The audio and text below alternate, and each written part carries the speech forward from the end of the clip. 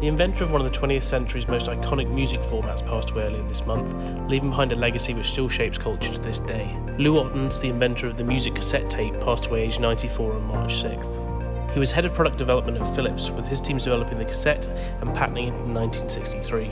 The product then became a mainstay of music purchasing throughout the 70s, the 80s and into the 90s. His creation allowed people not just to buy pre-recorded music, but also to express their creativity by recording their own compilations. With Philips' rival Sony developing the Walkman, this allowed the world to take their music wherever they went for the first time.